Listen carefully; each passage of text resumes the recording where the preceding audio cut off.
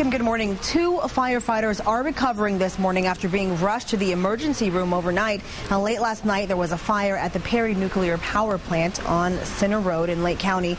2 firefighters were hospitalized for heat exhaustion after fighting a fire that started in the lubrication system for a motor. Now, for safety reasons, several agencies responded to the fire, even though the fire was contained to inside the building the whole time.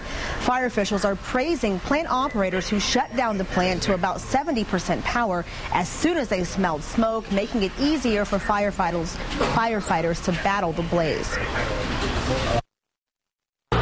It'll probably take 3 or 4 days to complete our investigation to find out exactly what happened and what caused this fire. And then, of course, we'll make repairs and return the plant to full power when we know everything is safe and ready to go.